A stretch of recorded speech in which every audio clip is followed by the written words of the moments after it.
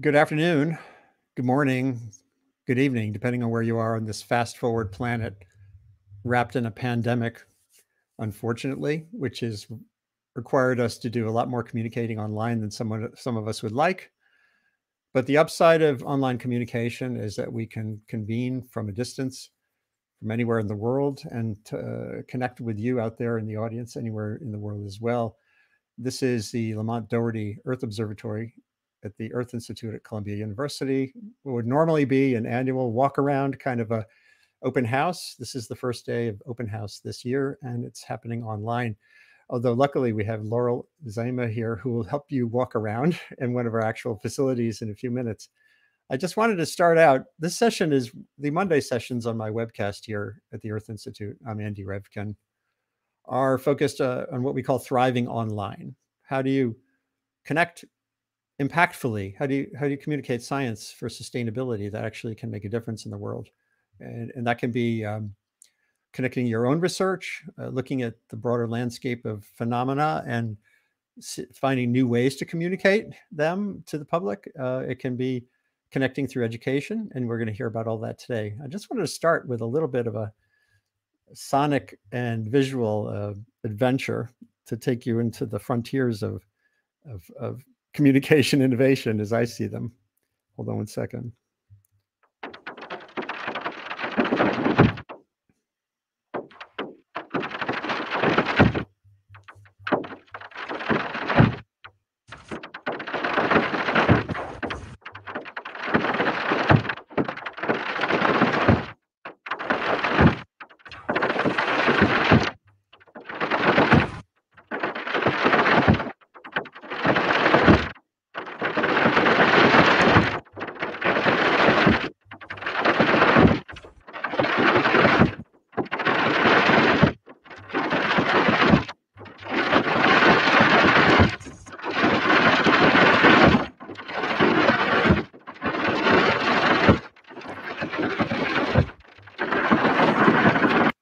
Holy moly.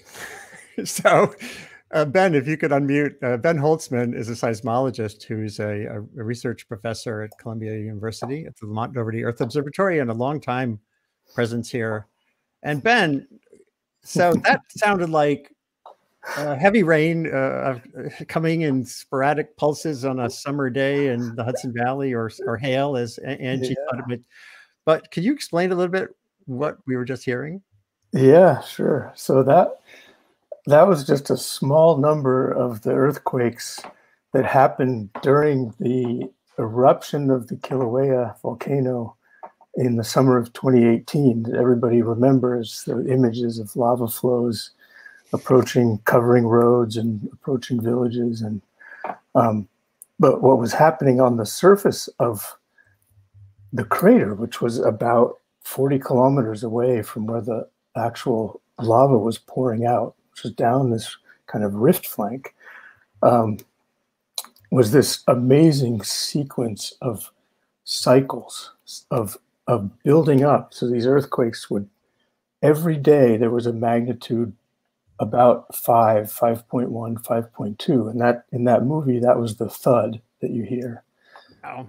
And so every day this cycle started, built up with a few little ones, and they kind of build up to this crescendo, which is a thud, and then start over the next day. And I had never heard anything like that. And it was actually, the pattern was so clear in the sound, but wasn't that obvious when you just look at the data. Like, just visually, you don't see that buildup until you look really closely. And it was one of these examples where the sound led us to the pattern that we then kind of analyze further.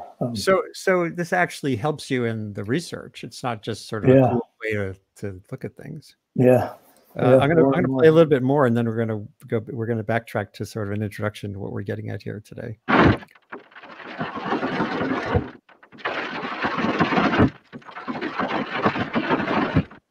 It's just mind blowing.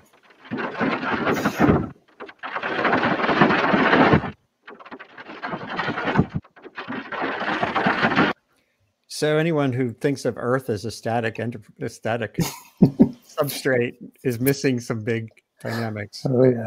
And this is not just on top of a volcano like the islands of Hawaii.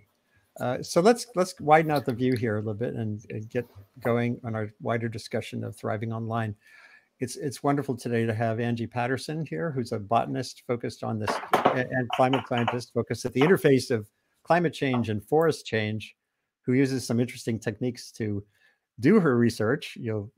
That also involve loud sounds. And also Laurel Zama, who is one of the educators at Lamont-Doherty Earth Observatory, and she's coming to us live from the new field station down by the Hudson River.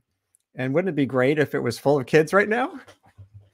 You can unmute there now, Laurel, and we'll start with Laurel a little bit. Yeah. So can you explain a little bit about what your role is here here? I'll say here, even though we're all in different places.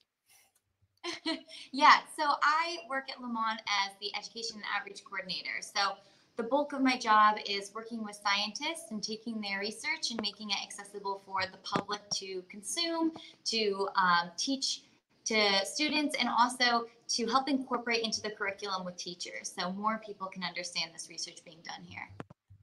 Yeah, so today, yeah, we're done at the field station today. As you said, usually it's full of students, and we love to have these investigations done live with the students. But of course, circumstances, we've had to kind of pivot, and we've done a lot of work virtually to bring people to the river if they can't come to the river and see us.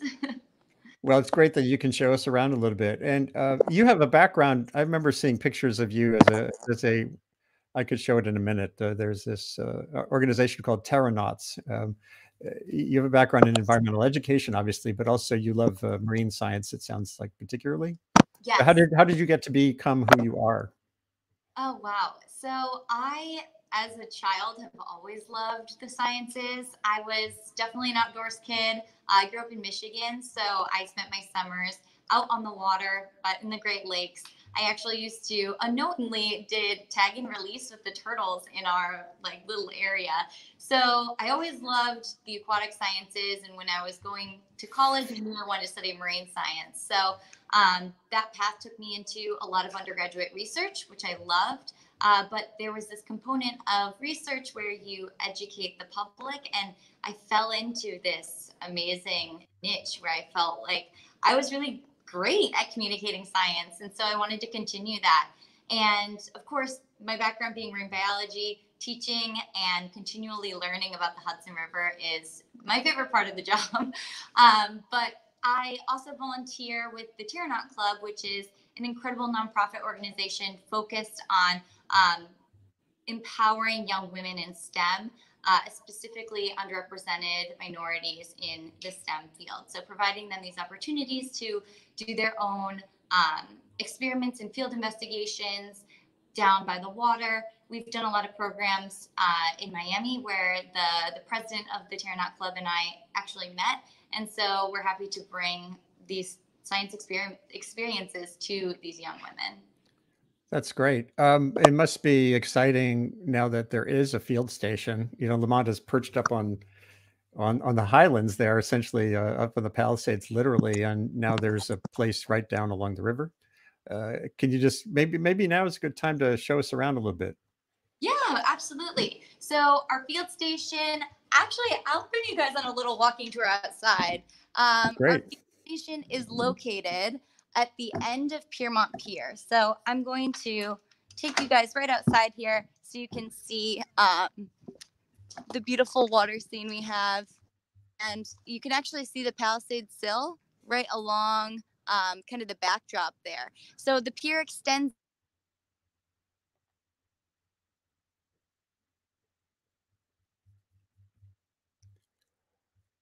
Laurel has frozen for a second. The outdoor Wi-Fi may be more limited than we would hope, but you can see right there the idea that we're now directly linking Lamont-Doherty Earth Observatory with the ocean part, which generally has happened on research vessels, and now has an actual facility at the waterfront, is really exciting. We'll get back to Laurel in a second. And Angie, I wanted to get to you. You're up in New Windsor, or Yep, I'm in New Windsor. so you're basically right across the Hudson Valley from where I am in Cold Spring. Yep. A little bit north, and near Black Rock Forest, where a lot of your Yes. work has happened. Yeah, so I am about 20 minutes away from Black Rock Forest, which is located in Cornwall, New York. And it is the site where I did most of my PhD research, and is currently where I work as their master science educator. So right now I work with educators, K through 12 and beyond, on bringing the forest to the classroom these days virtually. But usually, school groups would come to the forest to learn about forest ecology in all aspects of it, and just be immersed in nature. And there's a lot of team building and relationship building with nature while they're here. So. And I'm going to show your Twitter feed because I want to be sure everyone knows how to follow you. Yeah. Hold on one second while I do that.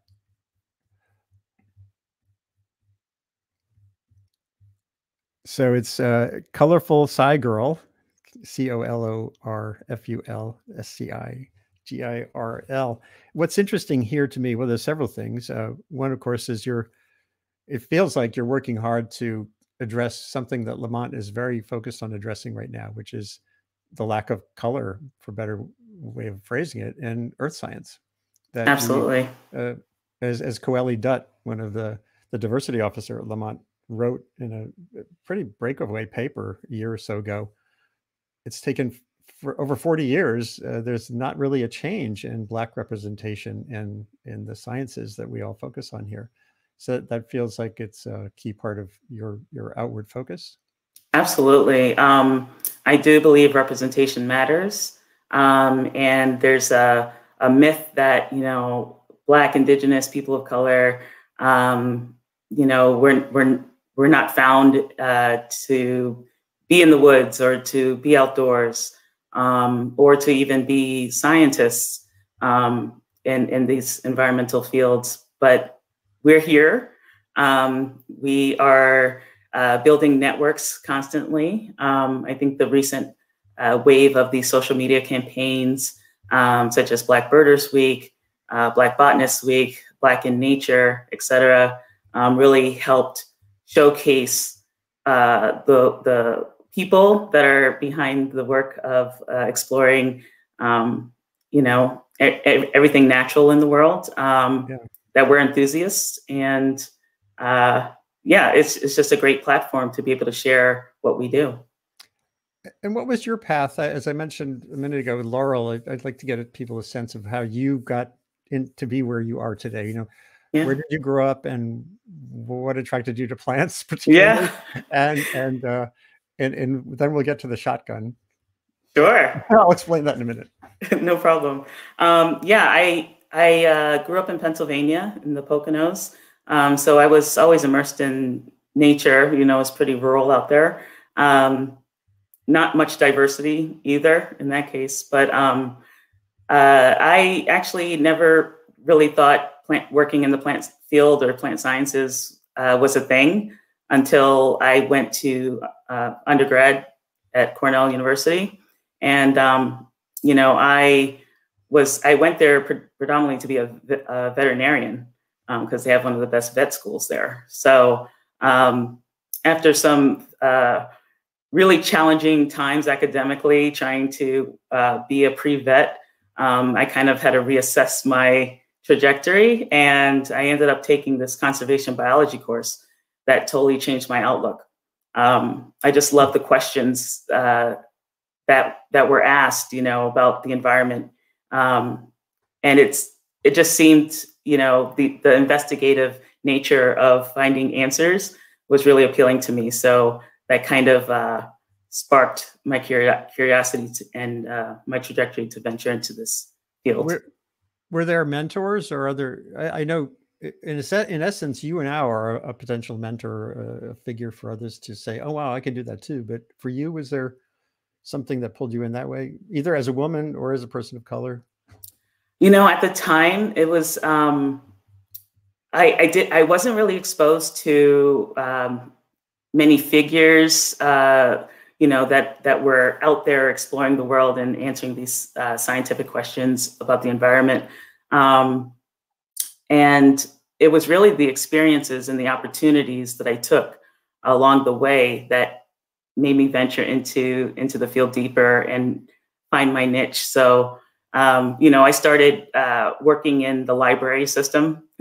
And I think that I credit that to like my research experience and skills. And then I ended up washing dishes as an undergrad in a plant cryobiology lab. So that's where I saw the science happening. And, you know, occasionally I had to take care of plants.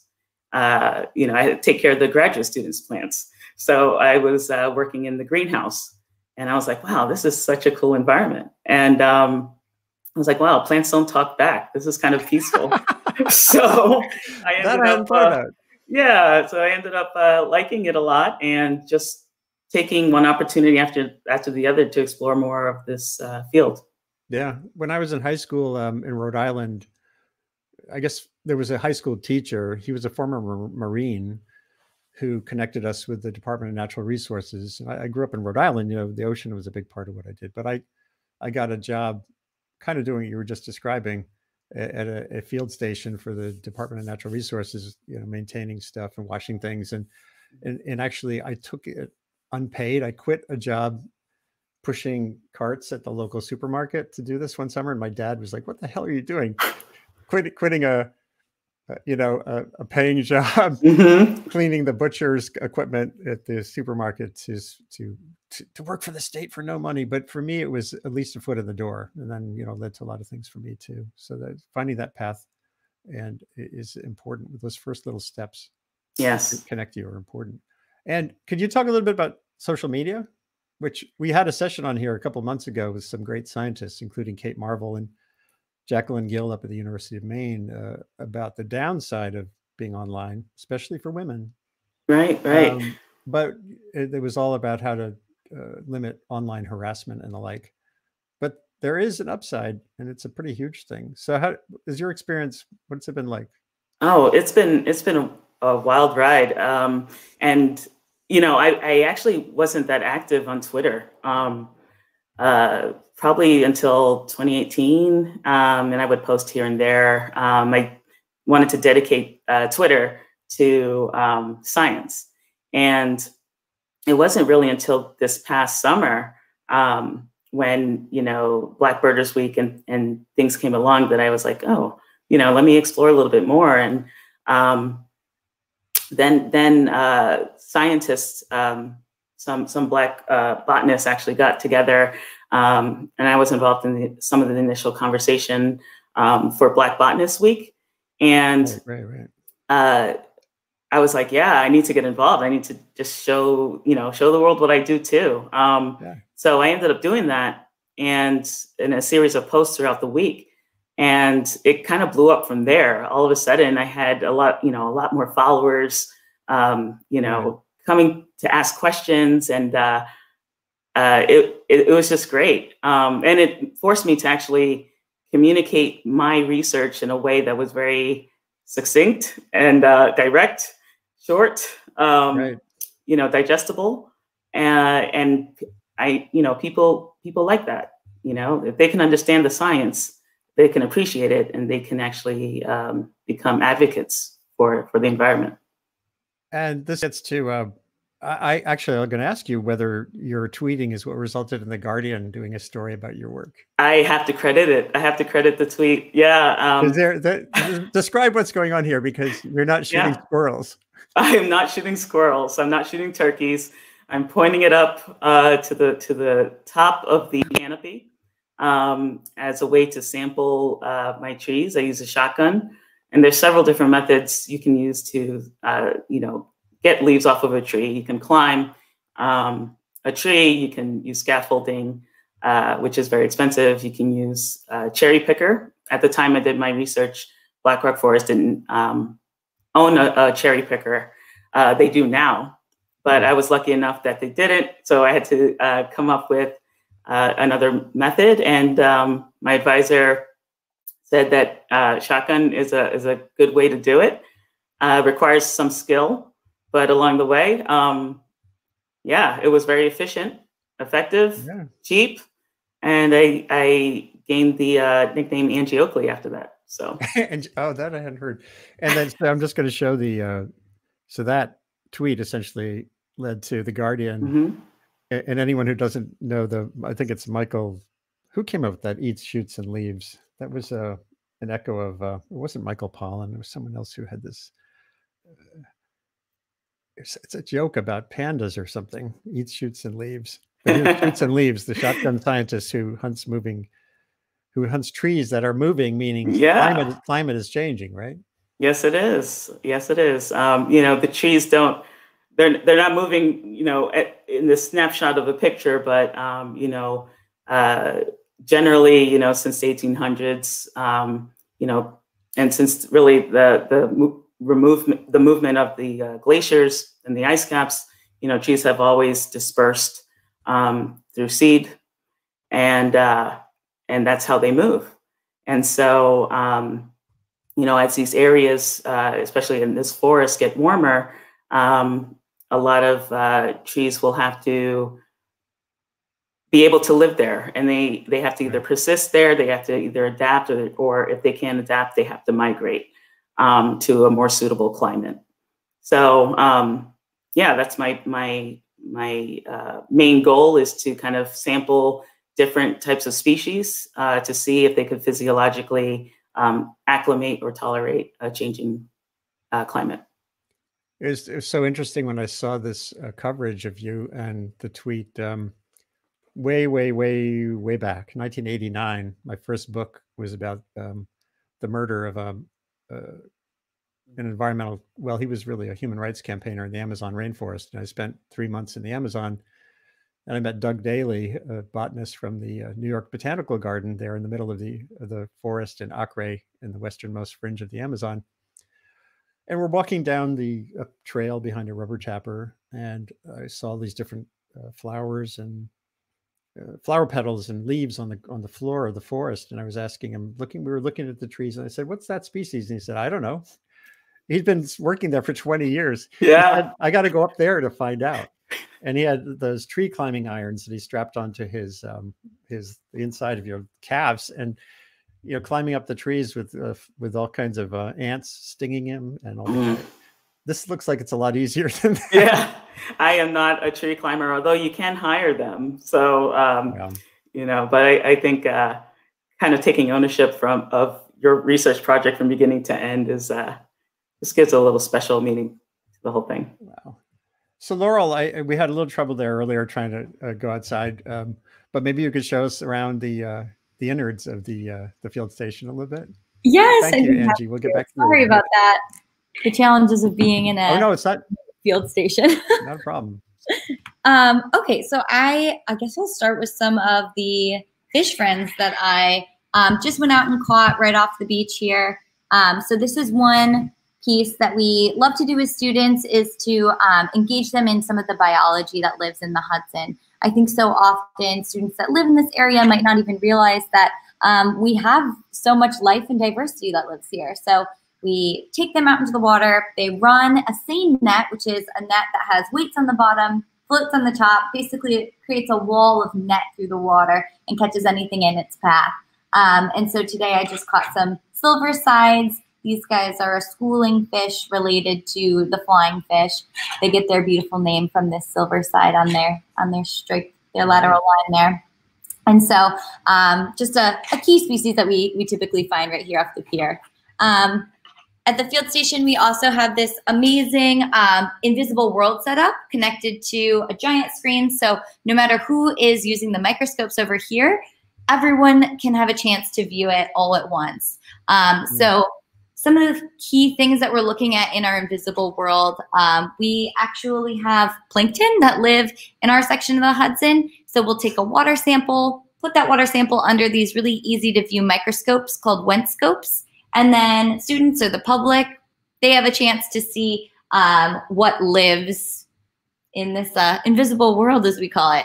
We also are doing some research on microplastics. So that started last summer, and we're hoping to continue looking at what types of microplastics are in this area, identifying them by shape, and then subcategorizing them by primary microplastics, which are pieces that were manufactured to be small. So you can think of those as microbeads in your face wash or toothpaste, or secondary microplastics, which are broken up from larger pieces of plastic through degradation. And then, of course, something that Lamont has a long legacy with is looking at sediment cores. And so we're also looking at sediment cores right off here in the Hudson. They're more shallow, not the deep ocean cores that the repository has, but our sediment, especially in this area right off the pier, is so special. We are in this wide base section of the Hudson, which means that a lot of this sediment is slowing down and settling in this area. So when we take a core, it really tells us about the geologic and human influence that we've had on this area. So we'll find pieces of brick and concrete and coal. So it's fun because it not only tells you about the topography of the area and the history, but also how humans have influenced it as well. Yeah, so that's just a little bit about our field station. We have so much more, and really what we're all about here is about place-based education. So making sure that students and the public have the opportunity to do like full immersion into their investigation and the experiments that they're going to conduct down here. So if you want to learn more about the chemistry of the Hudson, we're going to get your students down here, and they're going to take their own water samples and uncover what the salinity or dissolved oxygen is like today. So yeah, we're excited. We opened last year officially, and hoping that when things return to our new normal, we're going to be having students and the public join us again.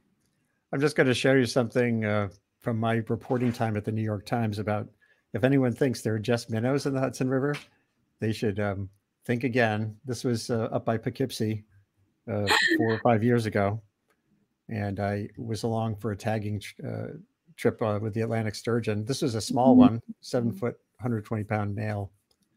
And shortly in 2019, at National Geographic, I did a story when they used sonar, special sonar. They spotted a 14-foot long female sturgeon that's likely 75 years old and had something like tens of millions of eggs in it. So the river is coming back in ways that are extraordinary. There's still huge losses. The shad is still greatly depleted, but it's an amazing body of water.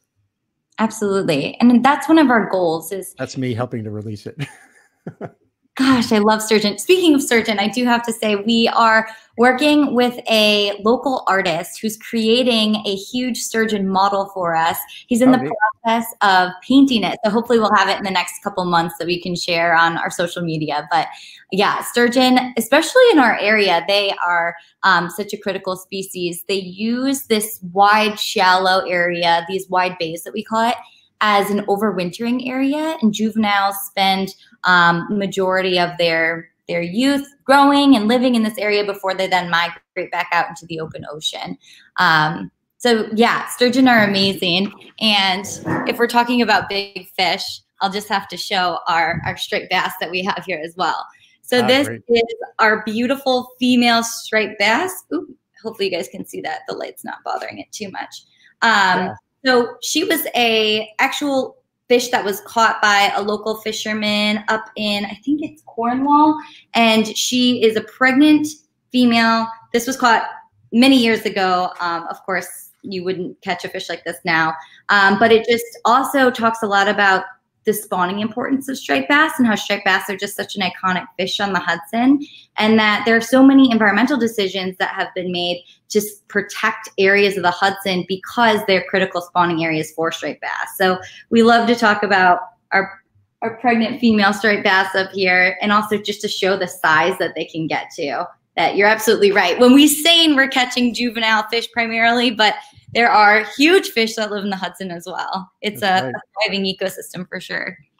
And it's people forget it's also basically a branch of the ocean. It's more of a fjord than a river, at least up through Albany. Right, right. It's this super dynamic and diverse ecosystem that has the influence from the ocean with salt threading its way up, and the tides are constantly changing the chemistry of the water as well. So really, when we have students down here, there's no better tool to better understand system science than just bringing them down to the Hudson and exploring it themselves. So Ben, when you think of the Hudson, I'm sure you're thinking of the geology too. How can you sit up in the Palisades and not be thinking about long timescales? And I wrote a song once about the area. I live in the Hudson Highlands, and I looked up the age of the Highlands. Of course, it was a billion years of time and toil are etched in these old hills. So the Palisades, so what was that? That amazing. To me, it's just a failed rift. Like the Atlantic was trying to open, and it started in the Hudson. Well, it kind of started to split there, and then that didn't quite work, and it jumped over to the Connecticut River Valley. That didn't quite work, and then it tried again, and finally the third try. So how long is it going to take for those highlands to be a lowland? That Palisades is such a dramatic spot. You do see it eroding every once in a while. A piece falls off. Yeah. But I guess about 10 years ago, there was a big chunk that fell down. You can see it. It's probably not accessible easily, but it's kind of below Lamont. But we have the recording on the seismometer of its landing. That's wild. By the river, yeah. I'll show a picture of that in a minute. Yeah. Here's a story that was. Oh, there. Hold on. I got to show this. This is pretty cool. Geology in action. My colleague, my former New York Times colleague, Lisa Fotoraro, wrote the story. Wow. So how old is that terrain there? That piece of rock, that cliff? Oh, don't worry. No. Oh my! I'm going to lose my job for this. It's probably it's 30, it's probably 60 million years, I guess.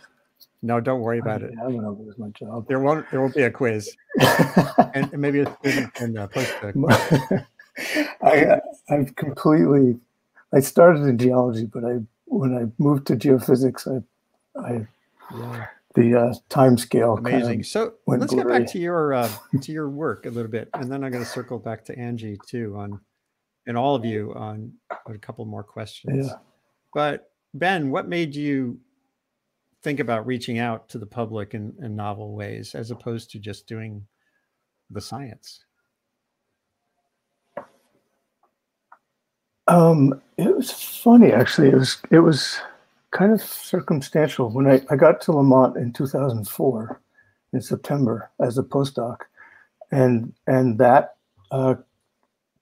Christmas, the day after Christmas, the Boxing Day earthquake, it's called, happened in Sumatra. It was a magnitude 9.2, and that was just, by far the biggest earthquake that had happened that I was aware of in my lifetime. And suddenly my division became this kind of media center. Like there were people being called to do interviews, and it was like a real-time need to know that I'd never experienced coming from a lab of rock mechanics studying the deep earth physics, and no media ever came to ask us what we were doing.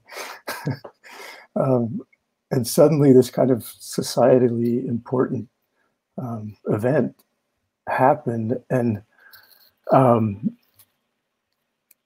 let's see, the next summer, a friend of mine, we were in a band together, he asked me if we could hear earthquakes.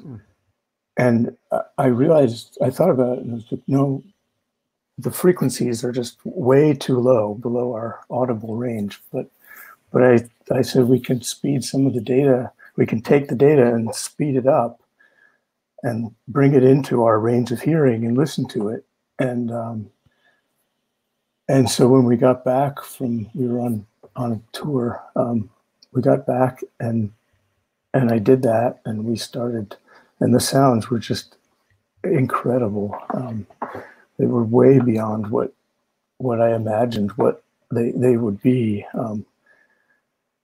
Especially, so an earthquake that big has an incredible range of frequencies, and on the very long period, low frequency end, you start hearing these things that sound like whale calls and like bells ringing and these kind of constant pitches that are so beautiful. That's amazing. And so we realized that we could take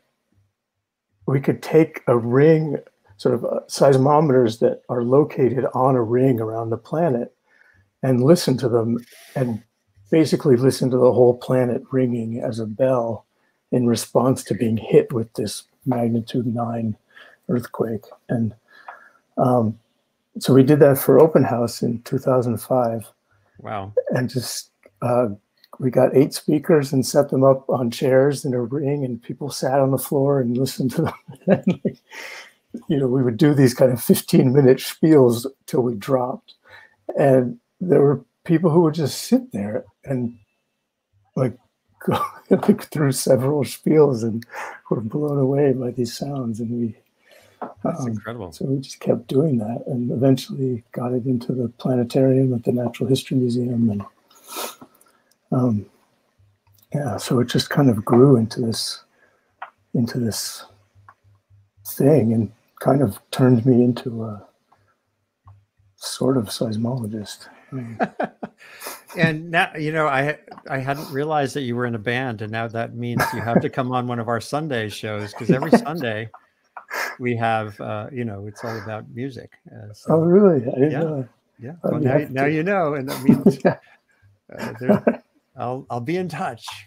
We just had actually a neighbor of Lamont was just on yesterday, Tom Chapin, who's really? a great folk singer, and he was on the show yesterday. He wrote this. He wrote a song about his in-law Wally Broker, who's one of the great scientists at Lamont, who passed away recently. So yeah, we will. And actually, I want to show one more clip. This is actually, let me make sure I got the right one here, from my friends at the oh, but I bet I didn't do the sound thing. Hold on, I always fail to do the little click the button for audio.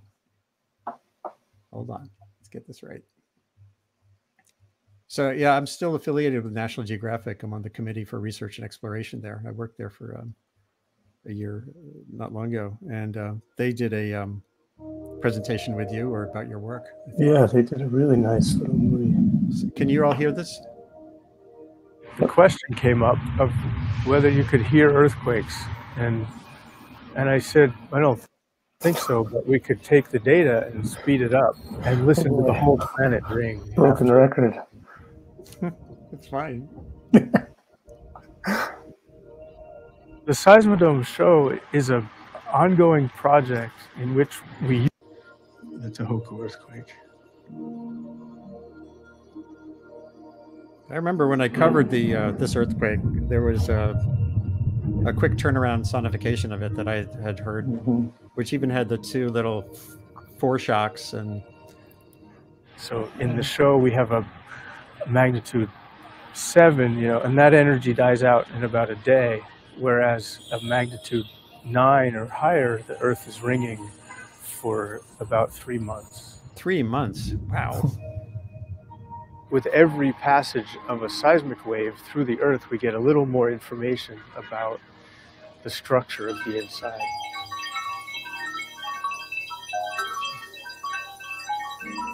We're always playing with time, so we'll always say, this is 7 years of earthquakes. You're going to hear it in a minute. That means just the list of earthquakes, where they were and how big they were and how deep they were. We want to give people a sense of how small we are, how short our lifetimes are. And hopefully they walk out of that planetarium with a very altered sense of their lives and our roles on Earth. Well, they certainly would. So this leads to another question I have. Hold on, I have to stop that, or my ears will be full of it. So this is the adjustment we've all had to make to online interaction with people. As Angie explained, obviously Twitter and the like are implicitly online. Laurel, the challenges of a field station are different with remote education. Or hybrid education evenly. And you know, you can't have a planetarium for your shows right now, but there are ways to take on the upside of this world that we're all connecting through.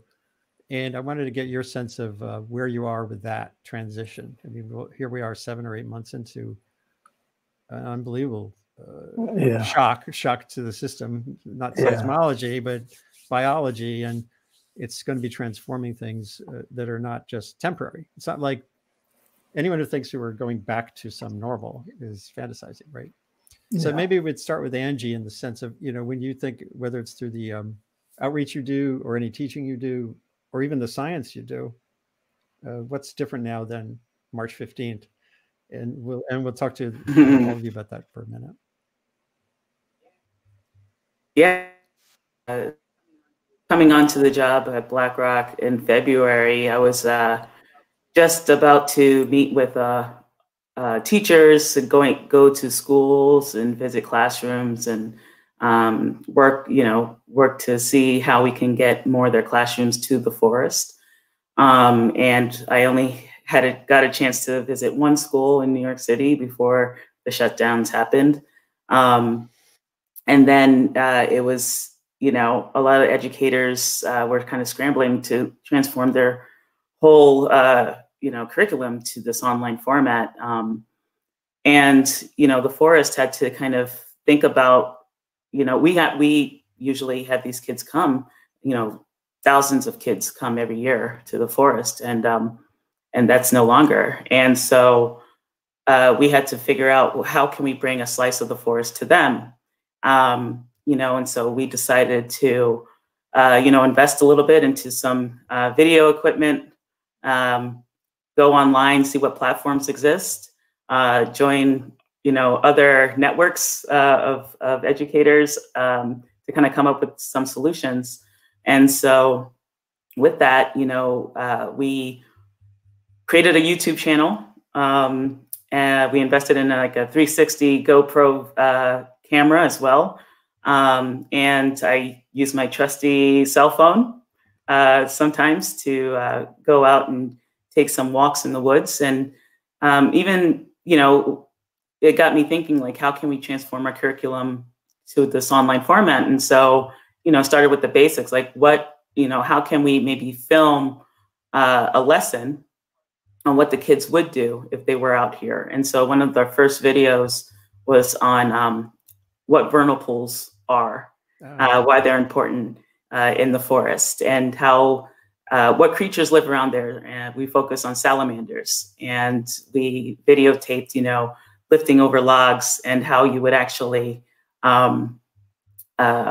survey, you know, the species.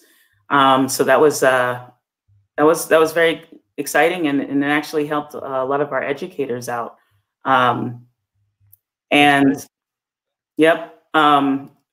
And I think this video is probably someone who's coming to the forest for hiking. Oh, so this is not one of yours. This is not one of yours. Yeah, but we actually, if you type in BlackRock Forest in YouTube, you'll actually see our channel. Yeah, so we started off with that, kind of these video lessons, and educators were able to kind of incorporate that video into. I'm blanking on the name, but there's a platform where they can use it, and they can kind of insert questions along the way to their students, and kind of quiz them on the content. So that was nice. And then we also got requests to kind of just do a silent hike, because that's a lot of part of the attraction to come into the forest is just to, you know, forest bathe in a sense, you know, and have this peaceful, mindful experience. And so another video that I shot was a mindfulness hike around Alec Meadow, which is one of the reservoirs up here. And you know, the feedback from that was like, it was amazing. Yeah, a lot of the students who had visited said that they missed coming to the forest, you know. That's and interesting. Yeah, so that was really nice and really rewarding. So the next step for me is, you know, our mission is to advance understanding of the forest through science. And so how can we get our data set online? And we have a lot of data sets already. However, there's some data sets that are not quite accessible. So I would love to be able to kind of collate data, make it accessible to classrooms so that they could play around with the numbers, create graphs, and learn about that type of scientific inquiry. That's fantastic. Yeah, I'm just playing now with the 360 walkthrough. This is pretty cool. Yeah, so you can actually, so the person I worked with, Laurel Schuster, she had a bike helmet. We attached the GoPro to the top of the bike helmet and just press record. And she went around the upper reservoir in this video. And there's another video on her climbing Black Rock Mountain Summit, which is probably one of the more famous places to visit the forest. And you can see the valley and West Point and things like that. So yeah, it also, you know, allows the public, you know, who couldn't come to the forest to just see what exists there and what can they see in the video. You know, there's a deer that passes in one of the videos, and oh, really? Yeah, you know, what kind of vegetation exists. You kind of make it like a scavenger hunt, you know, for students and teach them how to observe. So yeah. So what would be, Laurel, you know, thinking about the field station in the context of the online environment, what have you been doing or thinking about to kind of sustain that connectivity?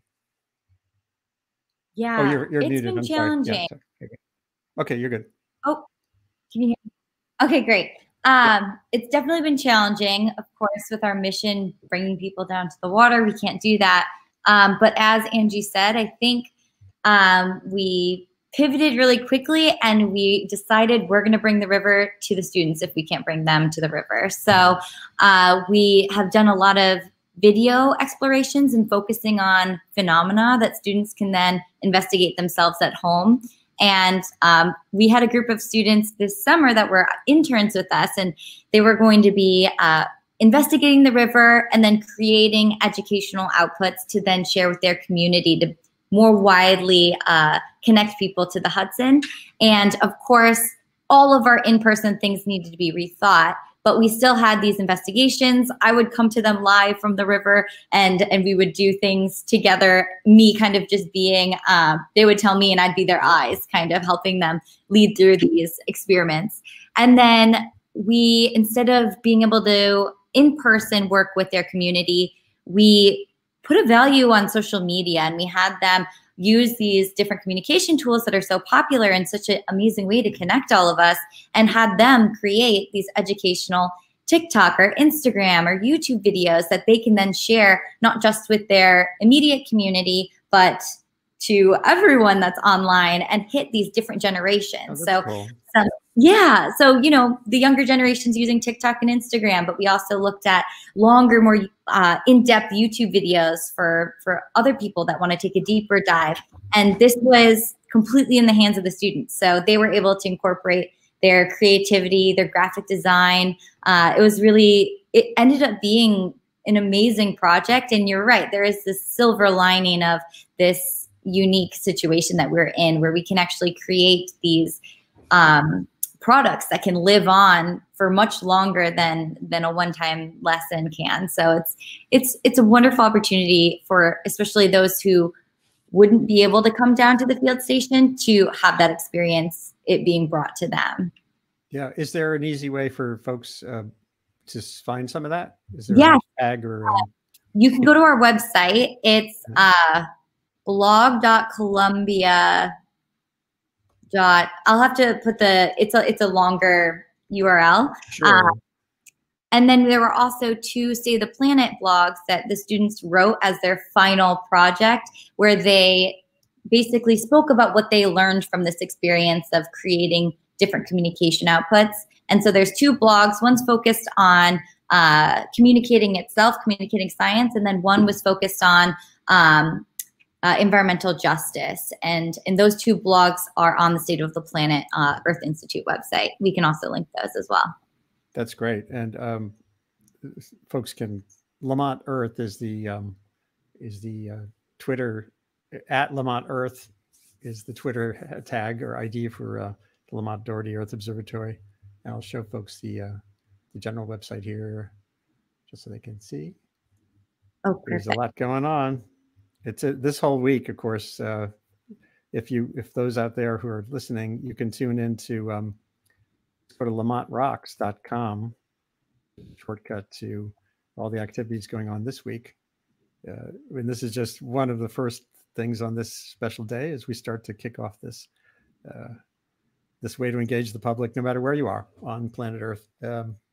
You can be part of the conversation. You don't have to just live along the Hudson River. So get in touch with us. And that scrolling bar at the bottom is another way to get in touch with ideas going forward.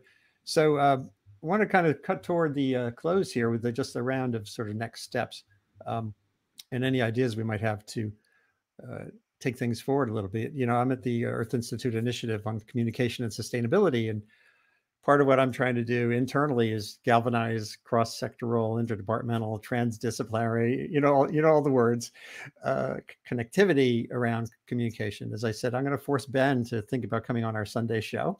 So that's one next step.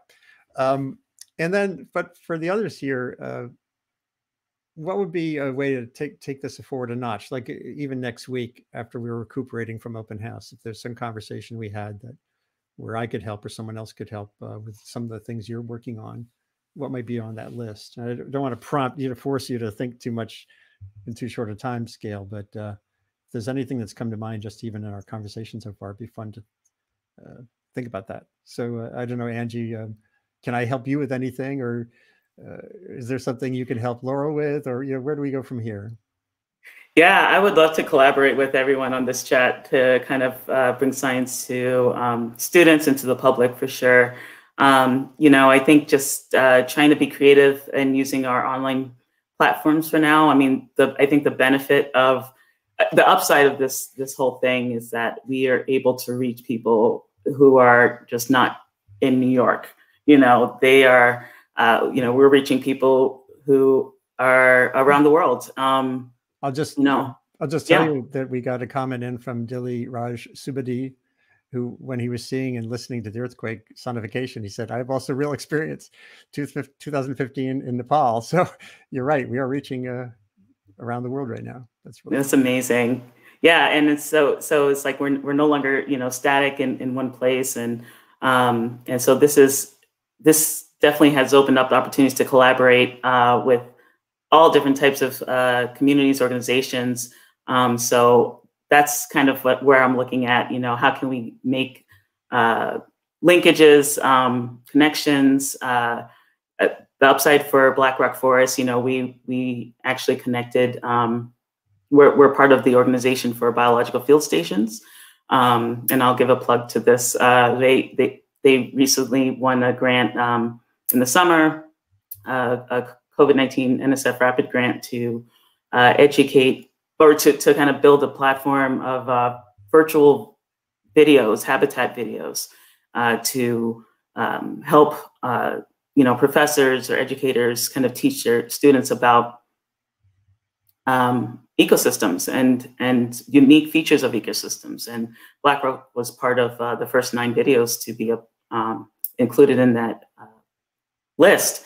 And so they have a website, thevirtualfield.org, I believe, where you can actually go and look at these videos, and teachers can actually download these education guides. Students are prompted with questions. So just building curriculum in this collaborative, way, I think is kind of the next way to go. You said it's virtual field? thevirtualfield.org. Great. I'll try to show that before we're done. Yeah. And Ben, for you, well, one thing we haven't talked about yet is our colleagues. You know, one of the things I'm trying to do is foster the capacity for those who are already excited about some new frontier in communication to spread the gospel. I did a survey here right after I started a year ago to see what's the general landscape of engagement with engagement. And about a third of the respondents, faculty, students, were enthusiastic about social media, for example, and a third, well, maybe 20% were kind of what they call hesitant but hopeful. I mean, and I think the more we can connect those who are enthusiastic with those who are hesitant but hopeful, there's more of a sense of widening the landscape here. So I'm happy to help build internal conversations or sort of workshops around some of this going forward too, so that everyone is aware of, you know, what's possible. And Ben, in your area, in this sort of seismological, geological arena, are you still kind of an outlier, or do you feel like there's a substantial community at that interface between the public and the science? I think if I stopped being an outlier, I would flee. Right, 'cause then it wouldn't be cool. Well, but I was thinking as you were talking about our colleagues, a lot of the excitement for outreach comes from the grad students, and they train their advisors often, both in collaborations. That's a lot of what happens at Lamont. Is, you know, our collaborations happen through the grad students and postdocs, but the enthusiasm for outreach, I think, as Laurel was talking about, you know, the power of short movies to generate, well, both of you guys, Angie too, like,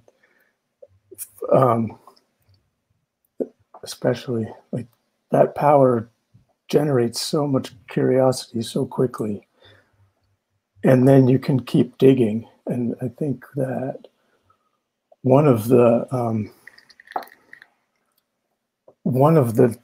things that is not going to change as we, you know, in the new normal, is this expectation to have access to information from all over the world at any moment as part of your education. So when we go back to the classroom, kids are still going to have laptops, and they're going to know how to get to those movies anywhere and find forest walks, you know, and those forest walks will be part of the science class, even when we're back in the classrooms.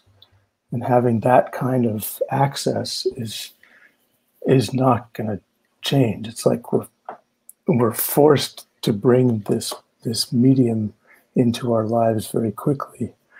But there's no reason that we're going to stop doing that. No, it's a great, I think you're all pushing the boundaries of really important questions that are again, they're not a question with an answer. They're a question that sets one on a journey. Mm-hmm. And it's iterative, and there'll be mistakes, and there'll be embarrassment, and sometimes there'll be harassment, as we said earlier. You know, those skills are important ones to develop as well. I'm glad we're going to try to do some more sessions on that part of the online landscape. But there are really inspiring prospects here, and that forest walk, that 360 virtual forest walk, is a fantastic one. The seismological dynamics that Ben and colleagues have worked on are fantastic, and the field station, including the evolution toward an online dynamic, especially what you were just saying, Laurel, about students generating their own content. You know, that's the thing that is even perhaps the most valuable possibility, where they become the inquirers and the recorders and the sharers, and where we're not just like putting stuff out. So this has been a wonderful session of our Thriving Online Monday sessions of what we try to do here. And I thank you all for being here. And I hope maybe we can come back and revisit in a couple months and do another. It doesn't have to wait till open house to do more of this. I'm going to show people something on Wednesday. If everyone goes to lamontrocks.com, you'll see that I'm running a session here on the frontiers of climate journalism. And then on Friday, doing another one with some of our people and some others on the law and climate science and when politics and law and climate science collide. This is Friday at 1 p.m. with Michael Mann, one of the most prominent climate scientists right now, who had to rely on the climate science legal defense fund at Columbia. And I mean, that group and colleagues at Columbia when he was being harassed in the courts. Adam Sobel, one of the climate scientists here, will be on as well. And Romany Webb, who's at the law school. So the conversation continues here every week on Sustain What. This is Andy Revkin. Came to Columbia a year ago, and I'm really happy to be able to do what I can online and on the campus when we can to foster communication impact with a thriving planet and thriving equitable societies in mind. So thanks to my guests today, Laurel Zema, Ben Holtzman, and Angie Patterson. Keep up the great work. Stay safe and connected from a distance. Vote. Vote, vote, vote. Only once per person, but make sure you get that done. And thanks again for being here. Thank you. Thank you. It was fun. Lamont rocks. Yeah.